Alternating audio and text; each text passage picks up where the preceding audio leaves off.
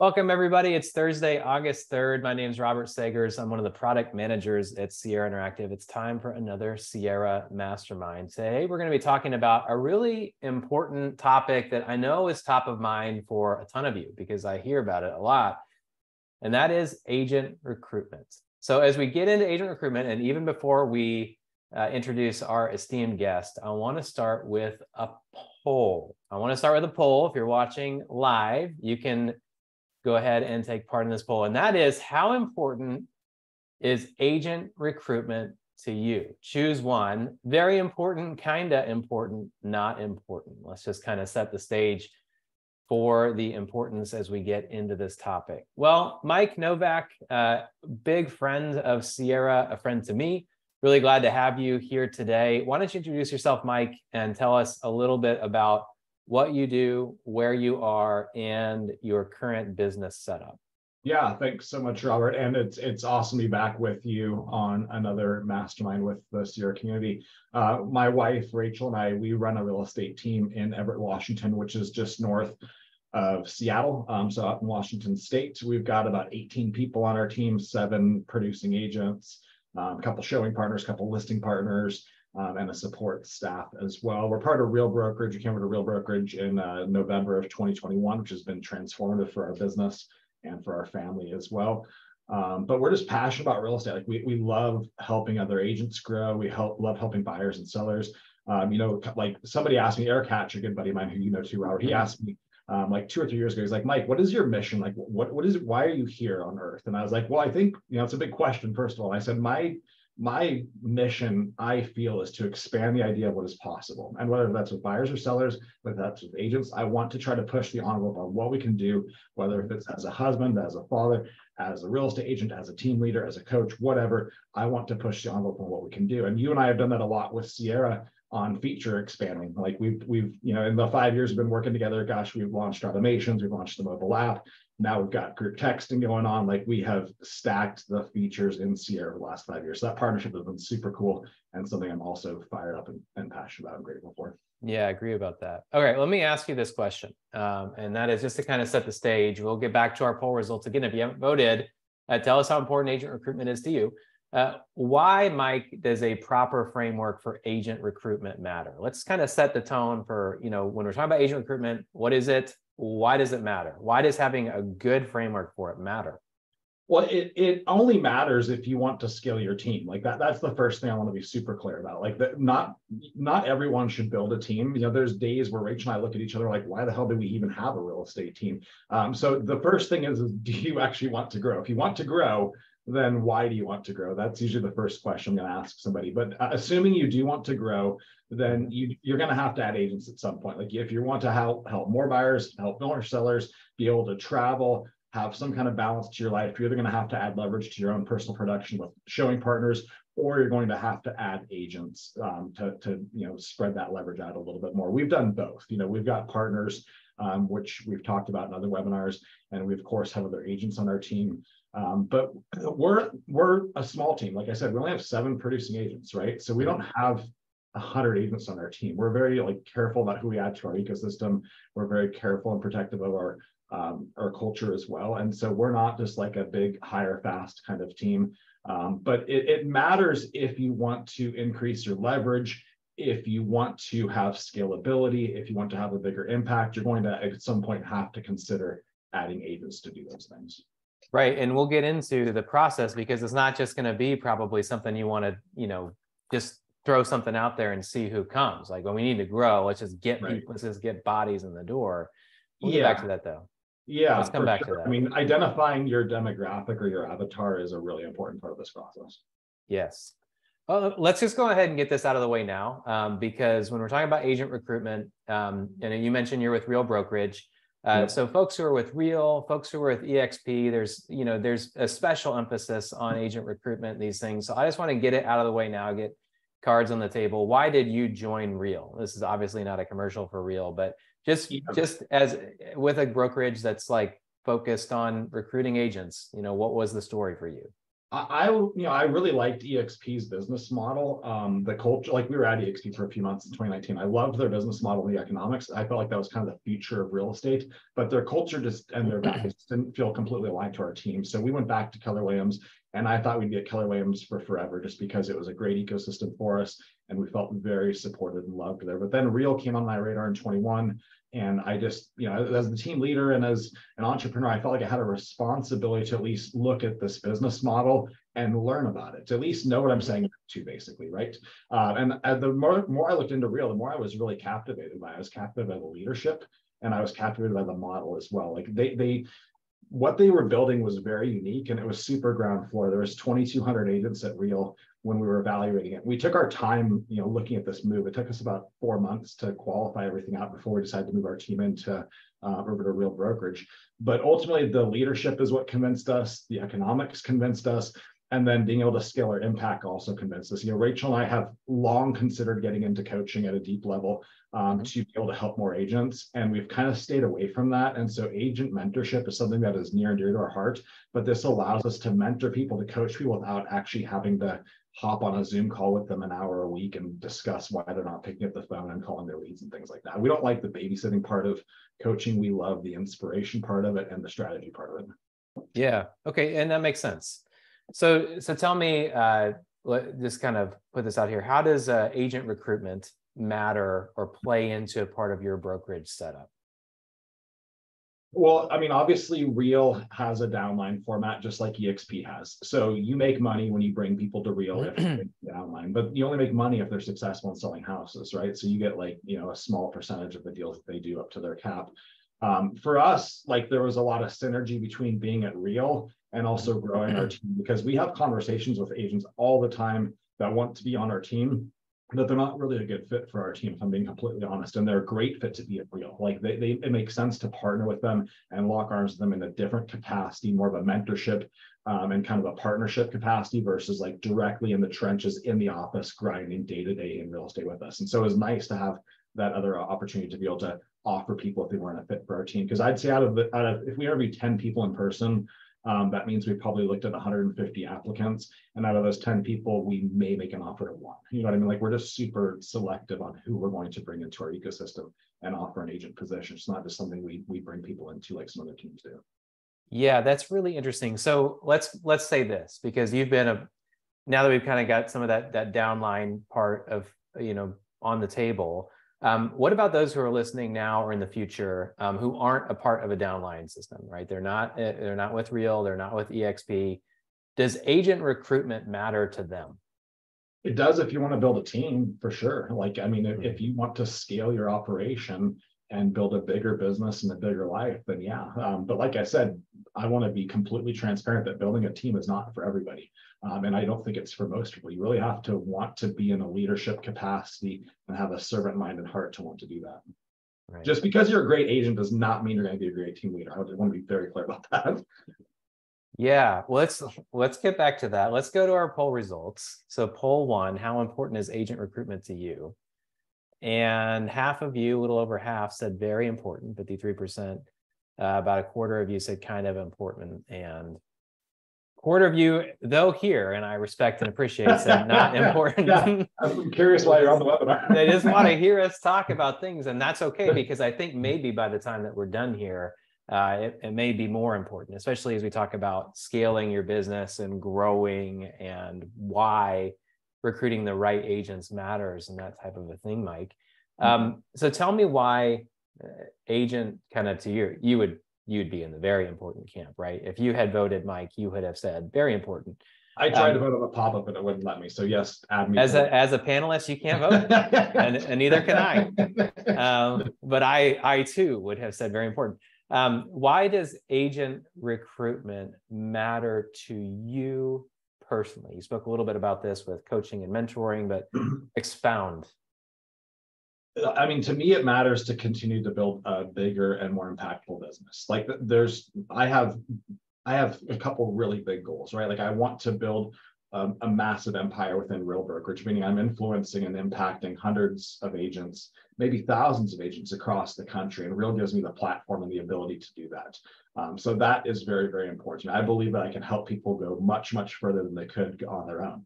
And so I have that firm belief and I want to do that. When it comes to building my team, I'm a little bit more pulled back on it. Like I'm not somebody that's, like I said, I'm not trying to add like 20 agents to my organization, but as agents come across my radar that I think could be a good fit, I do want to add them to my organization just to continue to elevate their life and to continue to elevate the team's position within our county as well. It's important to me that we're the best team in our county, that we're the #1 team. One of our attributes, like one of our key statements we've always had on kind of our vision statement is that we're unapologetically #1 in Snohomish County, which is our county. And that is completely true. Like we want to be #1, we want to stay #1, continue to grow. So to me, stagnation is death, and I'm not interested in staying stagnant.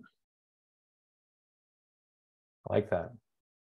Let's go to their second poll. Second poll, multiple choice, where you can select more than one if you wish. What is your process for recruiting agents? You got pages on your website. Are you working with agents to be who are getting their license? They're in real estate school. Are you poaching from other brokerages? Let's be honest here. We cannot see who votes. Some form of advertising or other, let us know in the comments. And speaking of those comments, if you're watching live, tell us where you're at. David says hi from Sarasota, Florida. Beth Ann in Hampstead, North Carolina. Our friend Scott, Louisville, Kentucky. And if you haven't let us know where you are, let us know. And we'll be sure to shout out your place of residence. Mike, have you ever personally been recruited? Only by Ben. Only, yeah, got it. Yeah, yeah. Right, okay. Tell me about that process, if you're willing to share a little bit about it. What was it like for you to have been recruited?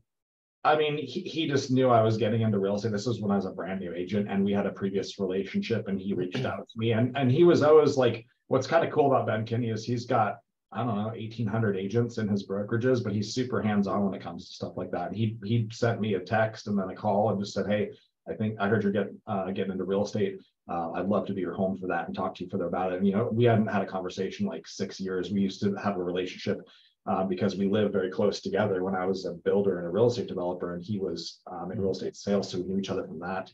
But he kept the relationship just kind of going, every couple of years. And he just, made sure that he was top of mind with it. So he wasn't like out hard selling me. He wasn't pitching me. He was just making sure that he knew that he was a good option for us to consider when we got into real estate. Yeah, and we'll come back to a little bit more about that and tactics and approaches as we talk about those poll results. But I do want to dive deeper in there. And I know you spoke to this a little bit as well, but let's expound upon when someone should know, like when will they know that it is time to start recruiting to your team, to your brokerage, apart from the economics of it. Let's just take that off the table with some of the brokerage setups. But what pain points, what awarenesses, where will people be feeling, where should they be processing that, hey, it's time to start growing? Yeah, that's a good question. I think, as soon as you start feeling kind of pressure, like you start feeling these kind of pressure cracks within your organization, whether if it's, a ball being dropped, whether if it's not being able to get to all of your leads in a proper time, things like that. I don't think adding agents just to service more leads is necessarily the best strategy. Like I would rather cut back my lead spend than do that. Oftentimes that's the catalyst for people to add agents, is that they're drowning in lead opportunities and they want agents to get in and start calling these opportunities for them and convert them into something because they don't have any time to do it. So oftentimes it's going to come from a personal agent, who's the rainmaker, and they have a big pipeline. They've got a lot of business. It's more business than they can handle. And that's when they say, oh crap, I need some help. I need to bring some agents in. And like the old version of this, like the old KW version, is typically that rainmaker that ends up in a listing agent capacity. They bring in a buyer agent, and that buyer agent gives them a lot of leverage to focus on their listing business. Right. And so for you personally, you said pressure cracks in your organization. You said it's not necessarily about having too many lead opportunities. Is that right? I just think it's a mistake to, like, if that's the sole reason you're adding agents, I think that that's possibly a mistake. Like you have to, again, really self-examine and say, do I want to lead other people? Am I committed to doing that? Or am I just putting a Band-Aid on a problem? Because like, there's a lot of other ways to solve that problem. We could add an ISA, right? We could add a showing partner to have more leverage. We could pull back our lead spend. Like, those are all three viable things as well, beyond just adding agents. So I would just want to really look at the entire picture before just saying, hey, adding agents is the best solution to this lead flow problem. And too often agents just seem to say, hey, I've got too many leads, let's add agents now. And I don't think that that in and of itself is the launching point to add. Okay, so I want to go just a little bit deeper on this, because I can guarantee you that people out there are thinking, I do not have, this might be how they think about it. I don't have enough time to contact all these leads. I need to have more people to contact these leads. Okay. So I know that you, Mike, in particular, are super focused on efficiency and systems optimization. So if somebody is in that kind of place and they say, Mike, I don't have enough time to contact all these people, what are going to be some of your follow-up questions to diagnose whether it's really time to start adding agents, or if there's some other things to take a look at? My first question would be, I'd say, Robert, tell me about the leverage that you've surrounded yourself with. Who is supporting you, and what exactly are they doing? Like, do you have an admin? What do they do for you? Do you have a contract to close coordinator? What do they do for you? Do you have a marketing person? What do they do for you? Do you have a showing partner? What do they do for you? Like, again, back to calling leads, like, leads are the most expensive thing you're going to invest in your business other than people. And so when you add agents into your organization, those people are typically going to have the lowest skill set when it comes to converting leads. You as a rainmaker likely have a very deep skill set when it comes to converting leads. And so I'd rather have you still be the person calling these people and adding leverage in other areas of your business before you hand off the actual calling of leads to other agents. And I would even personally add an ISA to my business before I'd add other agents. Like, I would have added an admin, I would add a showing partner, I would add an ISA. And then if I still wanted to grow more, that's when I would add an agent at that point. So I would have filled those other three buckets, take my personal production as big as possible. And I would have really broken down and systematized the transaction to where I'm only doing a couple things. I'm talking to people and setting the appointment, I'm doing the consultation, and I'm negotiating the deal. Someone does everything else for me. So your pushback or diagnostic question would not be, it wouldn't be like, cool, let's start talking about how you can add the right agents. It would be, how can you leverage your time better, through support in a way that you can talk to all those people until you get to the point where you really can't talk to all those people. Yes. And like I said, and then add an ISA, and then consider adding agents. Okay. It's just much more profitable. Like, I mean, I know you said you don't want to talk about the economics, but let's be super direct about when you have an agent on your team, you're maybe giving them 40 or 50% of the transaction. It's a huge amount of money to hand off. If you could hold on to more of that money with your personal production, and maybe you give 5% to a showing partner, maybe you give 5% to an ISA. Now we've got 10% coming off the top, plus we're paying some salaries. You're going to make so much more money than giving away half of every dollar that comes into an agent. It's a much more profitable model. I'm not saying adding agents isn't the right way to go. It's just all about timing and sequence. Yeah, I'm with you. And not talking about economics, certainly didn't want to not touch on it just in terms of the downline systems, et cetera. That makes total sense. When somebody is considering, what does it look like for me to grow? There is that economic factor. Absolutely. Otherwise, why would you even be questioning and making decisions like that? Right. And our industry has this weird kind of thing to it where it's like an illusion where people think that you grow this massive team and you no longer have to come in the office. You no longer have to talk to people. You no longer have to do anything. You can just simply go travel the world, sit on a beach, and enjoy your life and count your money. And that's just not the way that it works for anybody. And so the longer you stay in production and the longer you hold on to as much production as possible, the more profitable you're going to be. Like, the biggest money-making position in this industry is being the rainmaker that sells houses. It just is. You're going to make more than anyone else. You're going to make more than recruiters. You're going to make more than anyone else if you're just the person that's selling the houses and you're the rainmaker. So I do want to ask about that, because I think that's actually a lot of people's goals, stated or otherwise, which is, I want to get out of production. And it might be, again, stated or otherwise, subpoint being as quickly as possible. Yeah, and you're saying don't do that. I was out of production in 2018. I was completely out, 100%. all I did was team leader responsibilities, which was a lot of work. But we had 20 agents on our team. I was coaching and mentoring people nonstop. We were just in agent growth mode at that point. I completely stepped out of production, and it really had a big impact on our team's profitability. Like the profitability took a big swing down. I was our #1 producer, like most rainmakers are. And you sideline that producer and that production and that income, it has a huge impact on your financials. So you got to be very, very careful about doing that. Eric, again, not to go back to Eric Hatching, but him and I have had a lot of conversations about the right time to step out of production completely. And we both feel like that number is in the 400 to 500 units a year where you're actually out. Yeah, and that's a significant number, right? That's a huge number. Yeah, that's not a first year, that's not a get out as quickly as possible number yet. Yeah.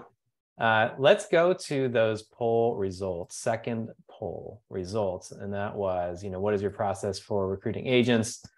10% of you website, 10% of you working with agents who are getting their license, 30% poaching from other brokerages, 60% some other form of advertising or some form of advertising, and 30% of you with some other things. Let's go ahead and shout out to Lakewood Ranch, Florida. Frank, hello. Brandon in Phoenix, stay cool. Brandon, I don't know if that's possible in Phoenix these days, but stay cool if you can. So let's talk about this, Mike. And I know you've got, again, back to systems optimization. You have got a pretty dialed in and extensive, which you've alluded to, process that you implement for agent recruitment. Yeah. And so I would love to kind of go through that step by step with you, your personal process for agent recruitment. So let's say that you are at the point where you've optimized to the point where you say the only way to continue growing now is to add more agents. You've reached that point. What do you do next? The first thing you should do is sit down and define the agent you're looking for. What are the characteristics of these people? What's their mindset? Are they a new agent? Are they an experienced agent? What are you looking for? Like on our team, we have decided that new agents aren't a great fit for our ecosystem. We have an entry-level position, and that's the showing partner role. You can intern there for 2 years with an experienced agent and then have the option to graduate up into a buyer agent, but you don't start there on our team if you're a new agent. For us, we just don't do that well with new agents. So we figured that out and we're okay with that.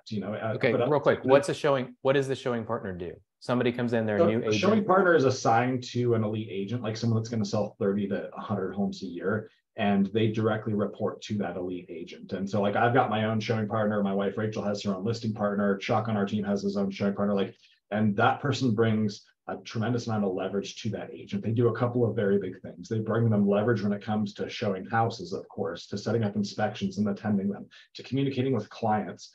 It buys you back a lot of your time. They also typically will act as you in the CRM. So like my showing partner is me inside of Sierra Interactive. If you text with me, more often than not, it's actually my showing partner on the other end that's engaging with you.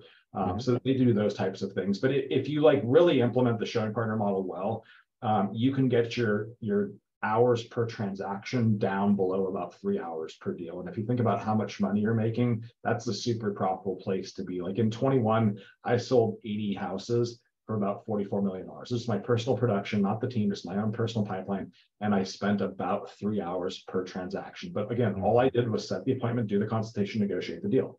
Everything else, somebody else did. Because the time consuming part is the showing homes.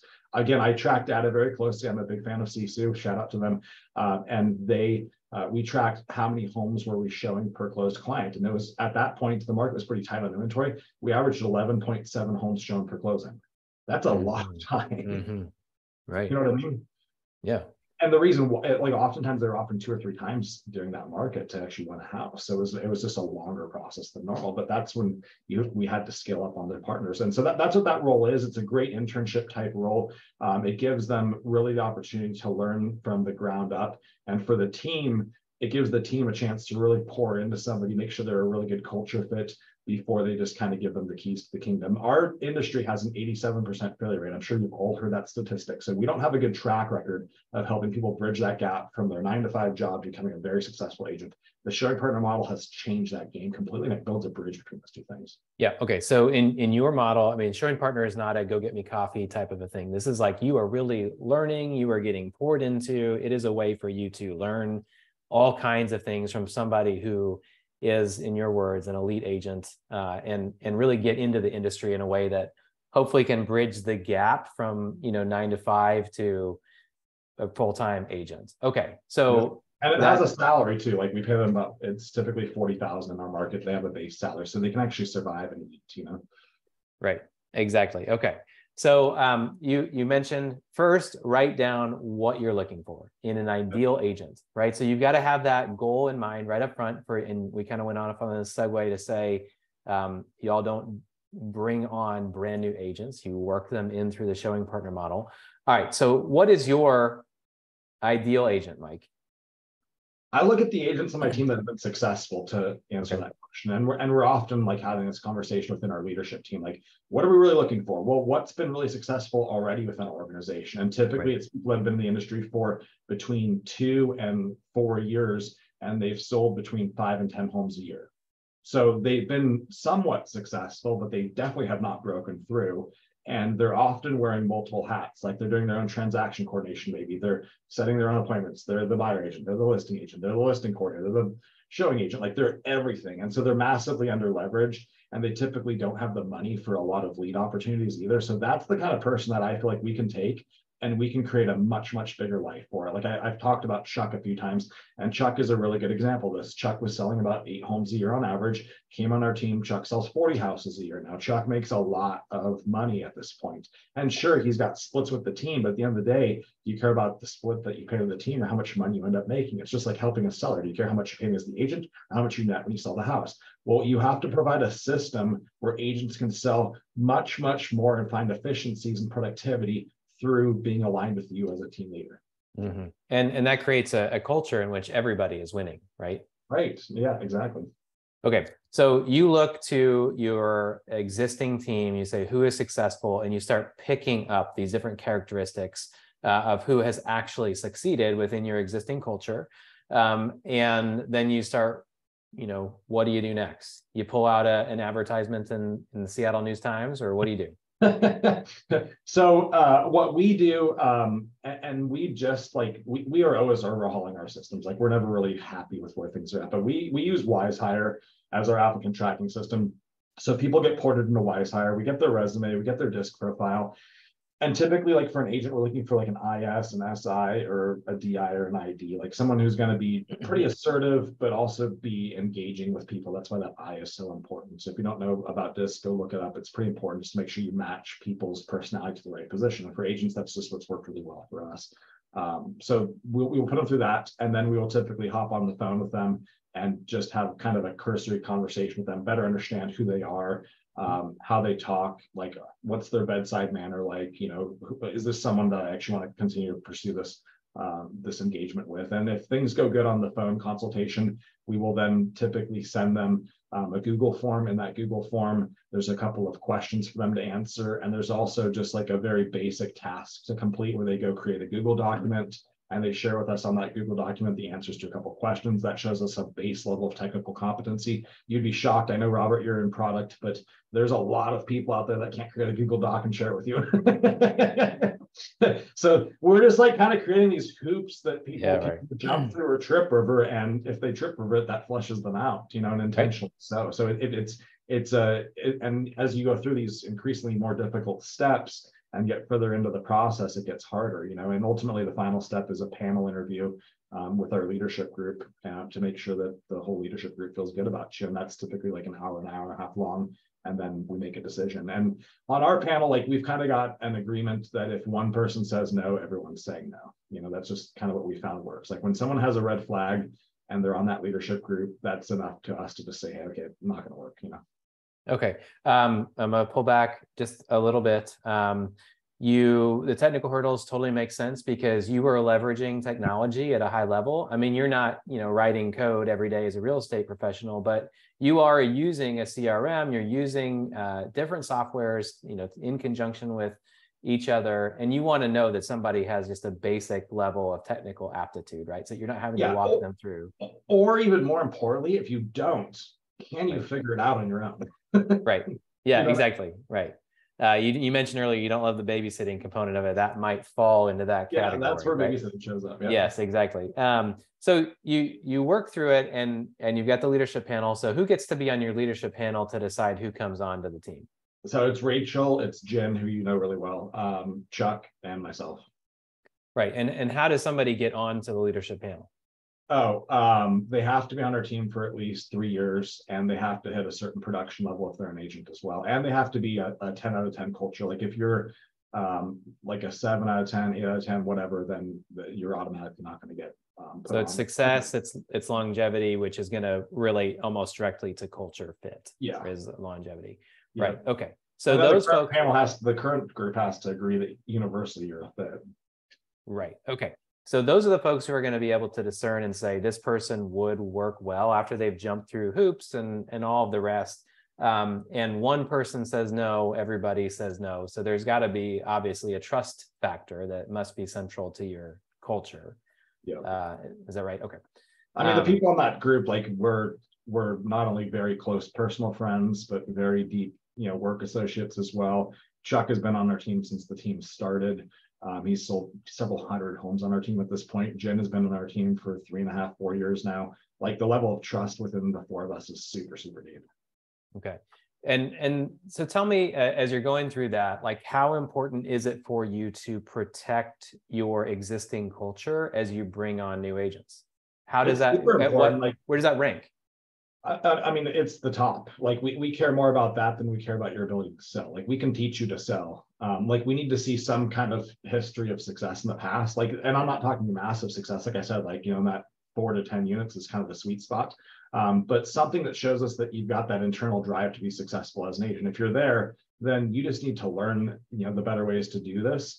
And you need to tap into our leverage and our leads and our leadership, and we're going to catapult your business forward. But if you're a culture issue, that's automatically a deal killer for us, and oftentimes it's what you hear and what you don't hear that tells you they're not a culture fit. Right. Okay. And tell me this, just because I feel like it's so important to what you're talking about.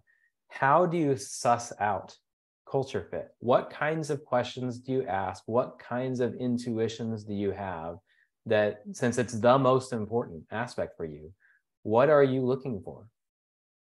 We're looking for humility. Like, I mean, we have awesome, badass people on our team, but every single one of them is humble. Like we're confident, but we have humility. We know that we don't know everything, right? We're humble enough to ask for help when we need it. So we really are cautious about arrogance. Arrogance to us is like a huge red flag. Usually that's hiding or masking something to us, and we try to flesh out what that could be. Understanding why they want to be on a team is very important to me as well. If you want to be on a team just for leads, to me, that's usually like, boom, you're out right then and there. Just because the leads come and go, you can go get your own leads. Like you have to want to be part of something bigger than you to actually be on our team and for that to be a fit. I'm also super leery about people that tell me they just want to learn from me. If you want to learn from me, come to Real, we can mentor you. That's a better fit. Don't come on my team at that point. So it's a lot of just like listening to what people say and knowing from experience, that's a red flag. Oh, I need to dive deeper into that. Oh, I heard him say, that he's just come to my team for leads. That's not going to work for me, like things like that. And people, when you engage with enough conversation with them, their true colors definitely will show through. It takes a process of getting there and different formats. Like I said, like a Google form, a Google document, phone interview, in-person interview, group interview, but eventually their true colors do come out in that process at some point more often than not. I have so many additional questions, so I'm gonna keep going. Right. So I just saw this video of, I think it's Simon Sinek, who was talking about Navy SEALs, and an axis of high performance and high trust, and how there's tons of people out there who are high performers and low trust, and those are toxic leaders that will eviscerate your culture. But in Navy SEALs, the way he's described it, what you would prefer to have somebody who is high trust and medium performance, or even relative high trust, low performance, rather than having somebody who's high performance and low trust. And so it just is aligning so much with what you're saying around a culture fit with somebody who shows they've got the ability to get after it, right? Even if their numbers don't blow you out of the water, even if they don't have a ton of track record of being like the most amazing, performer in real estate ever, you're willing to take somebody who fits the culture and shows that they've got the drive to learn, to be humble, to be poured into and succeed. Your words, using so many big words like catapult and grow and be the best and this type of a thing. That person will typically, you found in your experience, that person's going to work. That person's going to work on your team. Yeah, they've got the humility. They know what they don't know. Like they're conscious about that. Like they're very emotionally aware of themselves as well. Like they can read a room, they can pick up on cues. Like those little things are huge. Right. Okay.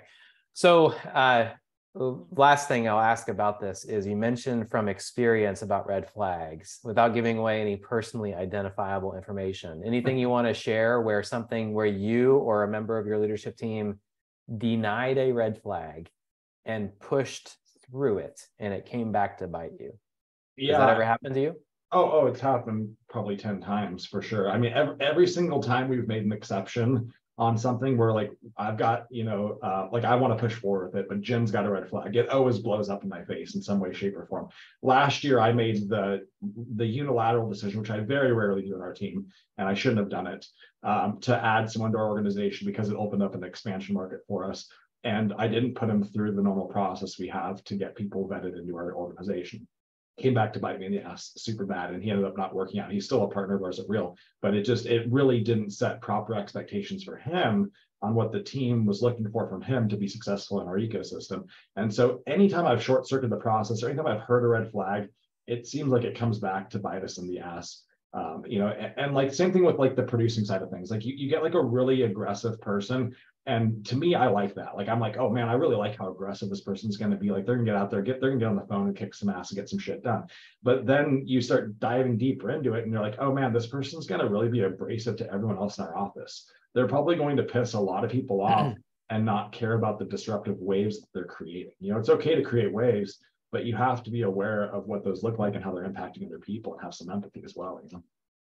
So if someone's out there and is like, I need to get agents in, and they don't really have a process, or they short circuit the process that they do have, which, by the way, I imagine, Mike, talking about building culture, you got to come back to Jen and anybody else on the team and say, my bad, and show I had to grow bad on that one. Yeah, right. Like, so you got to put it in action. My fault. Yeah, right. You get to own it and show some humility, and that helps rebuild that trust, right, in the culture that you've built together.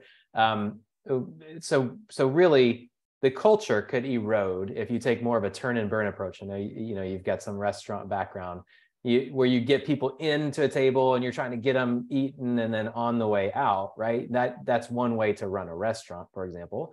It's a way you could run a real estate team. You bring in agents, you churn agents, et cetera. What are the downfalls to that kind of approach? It's faster. That's probably the quickest way to kill your culture and to also burn out your staff. Like you're like I told you the pieces you need to have in place before you add agents. Let's assume you've added those pieces. You've got that transaction coordinator, you've got showing partner leverage, you've got ISAs within your team, and now they start working with other agents in your team too. If they burn your staff out, because there's just this nonstop cycle of training and open doors where people are coming and going, and they're always starting over every week with somebody new, they will burn out and leave. And your staff is your biggest value proposition as you build a team. Like, they are your leverage, they are your experience. Like our transaction coordinator, just to give you an example, she's been with us for 5 years. She knows our contracts inside and out. She knows our systems inside and out. She's also our managing broker at this point. Like, she has so much experience and knowledge. But if I just throw new agents at her every week and she has to babysit these people and walk them through how to write contracts, how to not get in trouble with our MLS, that's going to burn her out. And so that's the biggest concern I would have to that concept of just throwing agents in there, is what's that going to do to your culture and to your staff? And it's not going to be good. I can guarantee you the way that ends, and it's not going to be pretty. So it is faster to get more people onto the team. It is also faster to erode your culture and burn out your staff. You're just going to repeat the exact same process too. Like you're going to end up replacing those agents. They're not going to work out. And then you're going to very quickly be replacing your entire staff as well, because they're going to be gone from burning out from working with these dipshit agents.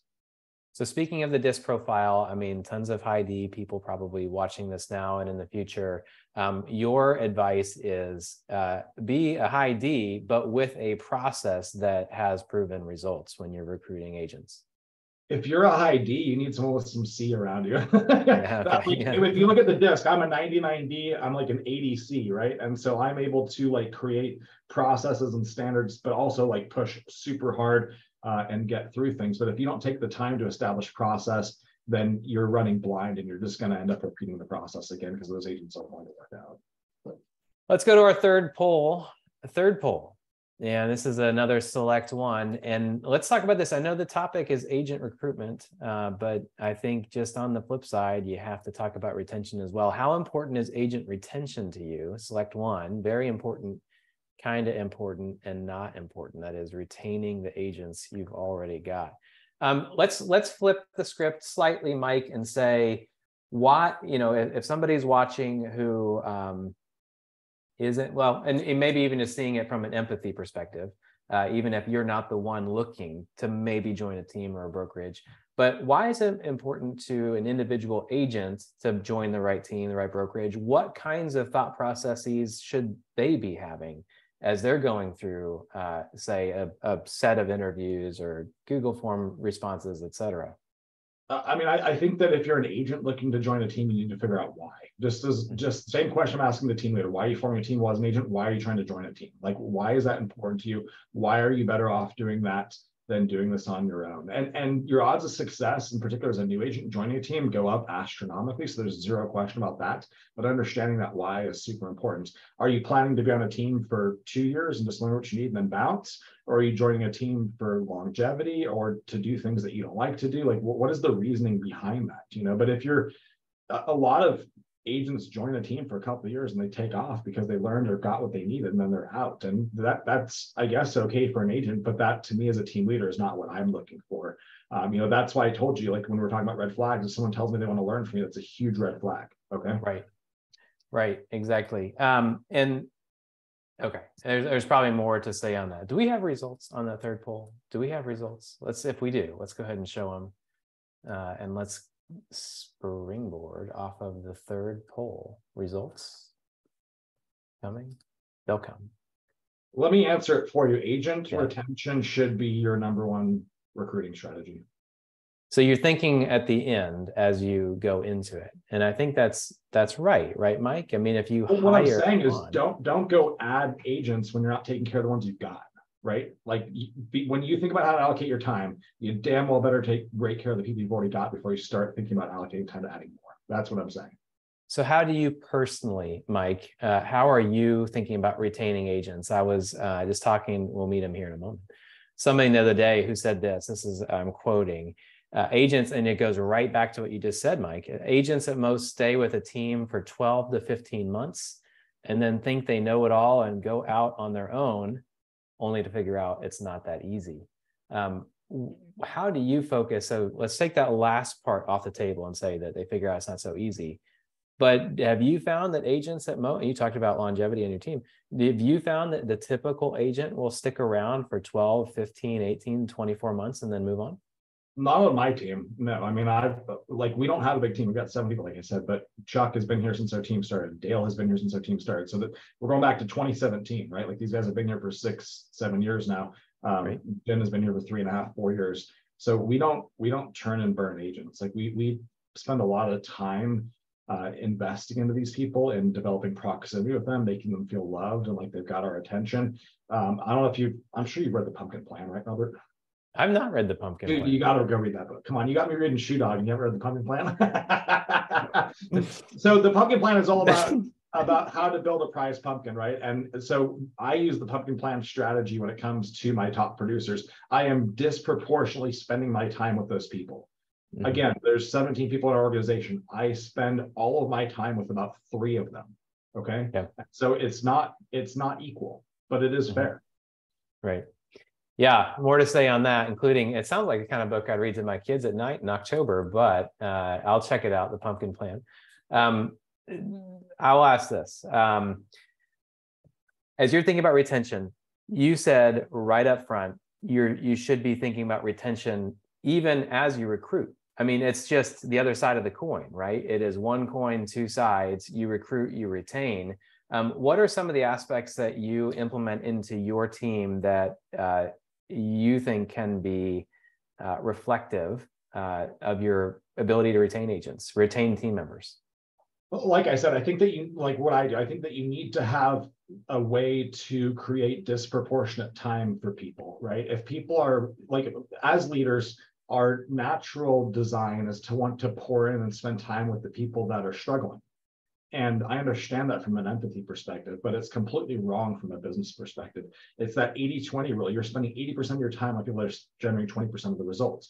Flip that around. Spend 80% of your time with people that are producing 80% of the results instead. And so be completely unequal with your time. Spend it on the people that are producing. Pour more into those people. Give people a path to graduate and to grow into the capacity they can earn that time with you, but don't just simply give it to them. That's why we have mentor agents on our team. Like Chuck is a mentor agent. He's got agents that report directly to him. They don't come to me for questions or issues or coaching. They go to Chuck, and then Chuck and I have a coaching and a mentor relationship. So we're able to scale it that way. He has earned that time and he's earned that proximity. But give proximity to people that are your big pumpkins is the biggest retention tool I think I can give you. And also pull them into your process. Like give them a path to having a voice within your organization where they're calling some of the shots. Their voice is heard in the vision and the direction of the team. We do quarterly offsites with our leadership group where we sit down for an entire day and we just unpack the business. What happened last quarter? What are our priorities for the next quarter? What's broken in the business? What's going good? Like, let's just have 8 hours of super raw, candid conversations as a leadership group and give them a voice in that. That's interesting. So, Mike, you found that as people grow and stay on your team, it's not just about like, better splits or whatever. It's also the autonomy and the ability to speak into different things about the business, thus having some amount of like personal investment that is helping to retain them. And the other part of retention is the ability to build a longer runway with you. Like how can, and you can't keep people in a box, right? Like you have to be able to give them vision on how they could go further with you, or they're going to go further without you. So you got to do that. Like, and so that's where, again, the showing partner model comes in. How can I coach somebody to go from 20 units to 40 units a year and work less and make more money? Well, here's a model that you can implement to do that. I'm going to help you implement that in your business and actually pull it off like Chuck has done, So building a business within a business ultimately is the place you have to be at to keep those really big producers. Besides the pumpkin plan, what advice would you give to anybody out there who wants to learn more about how best to hire, recruit agents, recruit team members, books, blog posts, YouTube videos, whatever you want to share? Eric Hatch has written the Perfect Real Estate Blueprint. He's mastered the hiring process. Much of what we do is got Eric's fingerprints all over it. I would 100% go read that. I wrote the forward for it. But it's a great read and it's super tactical. Like you can get it for $10 and you're going to get all of these systems I'm talking about and just build them out in your business and start following his best practices for it. When we implemented the stuff back in 2019, it changed our culture very quickly. We stopped adding people nearly as fast. We slowed down quite a bit, but the net result was a much more favorable one and a much better culture. Excellent. Okay, well, if you've watched this live or in the future, Mike, and somebody wants to reach out to you, how can they find you and what can they do? Find me on Facebook, Instagram, The Real Mike Novak, or my website, novakforreal.com, number 4, Novak for real.com. You can find me there and schedule time to chat with me about your business or about real or anything else. Sierra Interactive, of course, too. All right, sounds great. All right, well, listen, a couple things as we close. I want to introduce all of you to somebody who you may know, you may not, and that is Scott DeReuter. As we continue to evolve the Sierra Mastermind, we're going to transition it to the growth team at Sierra Interactive. And Scott will be continuing forward as the host of the Mastermind. Scott, if you're there, go ahead and throw on your camera. And if not, I'm going to tell you about a few other things before he comes on. One is if you found this Mastermind helpful, be sure to join the next one. If you sign up for this one, then you get to be on our email newsletter for all the future ones and join on anytime, live or later.